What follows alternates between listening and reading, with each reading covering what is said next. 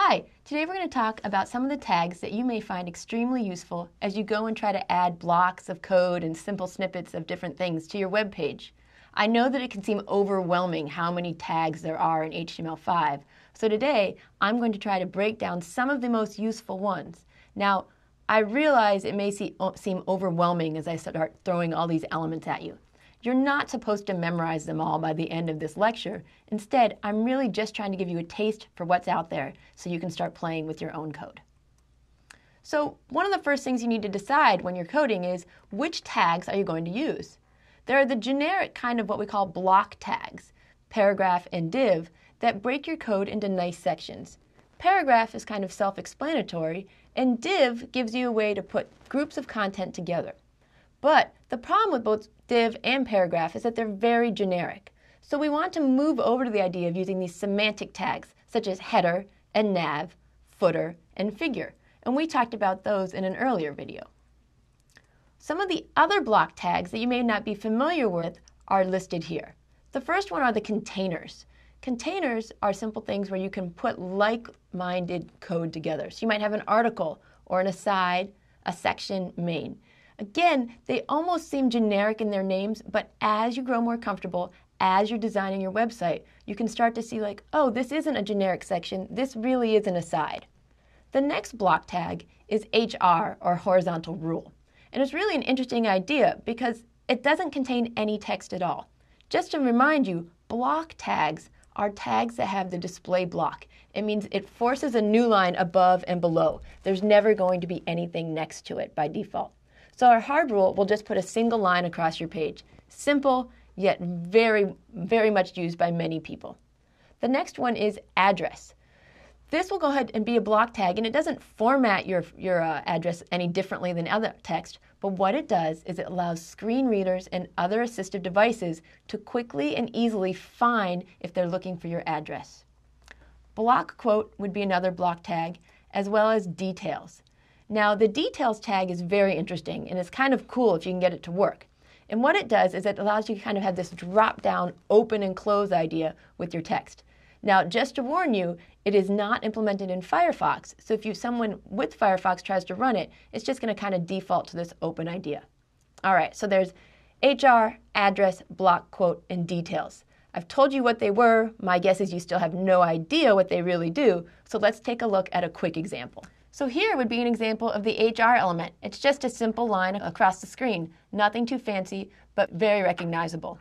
The next one, the address element, in this case, the browser does italicize what's inside the contents. I had to put my own end line here, but otherwise it just looks kind of italicized. But you can't be sure that it'll be italicized on every browser. It's really specific to Chrome, Firefox, Safari, etc. But the important thing to know is that there's semantic meaning here. Here we have a block quote, and what block quote does is it indents the code and kind of lets people know that there's a quote that you're looking at. One of the things I put inside my block quote was I put in a cite tag so that someone can know right away that I've cited Napoleon Hill. So if someone's doing a search for Napoleon Hill, this is going to up the chances that a search engine will link back to your page. The last one, details, is kind of combined with a summary tag. So I'm going to go ahead and click here, and you can see that it opens and closes. So the default is to have it closed and then open up when someone clicks on the little arrow icon right here. Now, one of the things I mentioned is that it's not supported on Firefox. So if you're looking at this page on Firefox, by default, you're just going to see it in the open context. So let's go ahead and go back to some other tags that aren't block tags. We're going to do some inline tags. Again, remember, inline tags just means that you can put it into the page and go all in a line, one after the other. You don't need to break things up. So span was the original inline tag for plain text. You would put span around some code, and then you could go ahead and style it any way you wanted to. Now, in addition, we have cite, abbreviation, time, code, and then the subscript and the superscript. Now, if you're watching closely, you may have noticed that I left a little typo after abbreviation there, so make sure you go ahead and put in the less than or greater sign. But let's look at examples of this code as well. Here I have my inline elements. The cite basically makes it easier for people or bots to search your code. So I went ahead and put this code right inside a cite tag. Now again, this particular browser happened to style it differently, but that's not always going to be the case. Another new tag that has come along recently is the abbreviation tag. So if you notice, right along here, I've included abbreviation inside the box. Now, if you can, watch what happens when I put my mouse over the Sunday, Monday, and Tuesday. As I hover over it, it's very small probably on your screen, but you can see that the expanded version of the abbreviation pops up. So I have Sunday, Monday, Tuesday. Now, from an accessibility screen point, it can actually go ahead and read the expanded version. But even for people who aren't using screen readers, I actually find that you need to do something to let people know that hovering over is even an option. Most people wouldn't think about that. The time attribute is another one that is just inline, and most of us won't even know it's there. But it allows you to give extra semantic meaning. So the party starts at 9 p.m. makes perfect sense to us. But the party took place on New Year's Eve. Notice again, that's actually a time. Even though it's not our typical numeric time, it is a time. By putting in different time tags, it's also much more likely that if someone's accessing your site on a mobile phone, it'll pop up as knowing that it's a date. Sometimes you would like to be able to identify parts of your code as code fragments. This happens to me all the time because, I'm a computer scientist. So the code elements tend to be displayed in different font, but it's not always the case. But code is just a nice way to break it up and let people know, what is this crazy stuff people are typing? Oh, it's code. It's not supposed to make sense. Finally, the last two are subscript and superscript. And these are used to create, a lot of times, mathematical formulas. So you can see here, I've raised up the 3 and I've lowered down the 2. So I've given you kind of the general block tags, the general inline tags that people use. And there's other tags that people use quite often that you may see when you're looking at their pages. The issue with these tags is that they, when I say need more, it's really weird to use these tags unless you're also incorporating them with JavaScript or some other elements that you probably don't know a lot with yet. So these include the button, the meter, progress, iframe, BDO, which stands for bidirectional orientation, and then the map attribute along with area.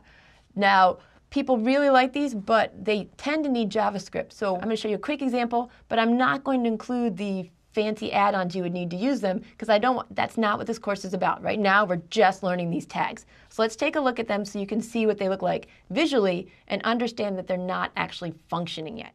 So my special tags that need more, I've called it. I'm a little worried that you might not even be able to see it because it's so light in screen, but you can see I've included some open and close buttons. They don't do anything, but they look really nice. So go ahead and put them in if you want, but it may confuse people that they're not actually operationable. The next one is meter, and you've probably seen this before. Basically how this one works, let me actually bring up the code for this one. Window.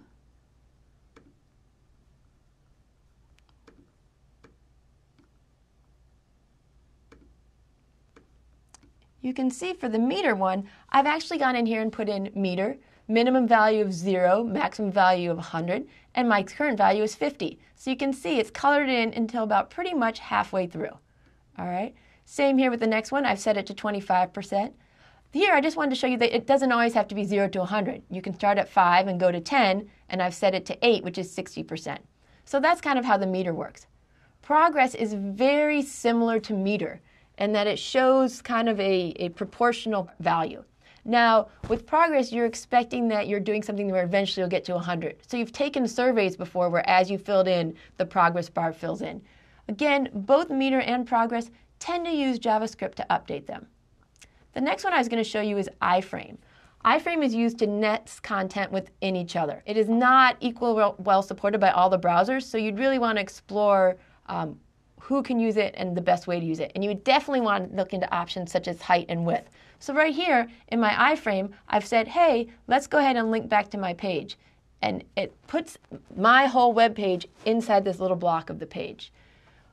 Down here, I went ahead and said, hey, let's do that iframe again, but this time, let's go ahead and have it take up a much bigger width, all right? Now, one thing you can notice is I can still click in here, I can do all the things. It's as if I have a web page inside of a web page. The last one, oops, let's go down here, I want to show you is the bidirectional orientation. And this one would be something you would use if your particular language tends to not just go from left to right and instead goes right to left. So bidirectional orientation takes either RTL, which stands for right to left, or LTR, which stands for left to right, and you can go ahead and put in the text. So here is my going from left to right, and here's the same thing going right to left. I didn't really give examples of the map with the area because, again, this is one where you would really need to understand JavaScript to really embrace what it's doing. So I realize I went over a lot of tags with you just right now, and some of the code you probably understood and some of it you didn't. But all the code is online, so you can go ahead, you can download it, you can play with it, you can change it, all right? But as you code, you're not supposed to go in and be like, oh, I'm going to try to use every possible tag I can to show how much I know about HTML. No. Use the most specific tag possible. Whenever you're not sure, go ahead and ask somebody else. Say, what would happen if I were trying to look at this page with my eyes closed? Would I understand what's going on? The second thing you need to understand is that sometimes your tags just don't work. Now, there are two reasons that your tags may or may not work. The first one might just be you have a syntax error. So make sure you run your code through a validator, and that will help you find places where you haven't closed tags. This is especially important if you nest tags, meaning you put one inside the other. The other thing you really want to do is you want to run your code in multiple browsers. So even if your page looks great when you're running it in Chrome, make sure you check it out on Firefox. If it looks great on Safari, make sure you check it on Chrome. It's really important that you make sure that your pages can be reachable to the greatest number of people possible. And really the only way you can do this is by keeping your code simple, succinct, and you're always validating. Thanks.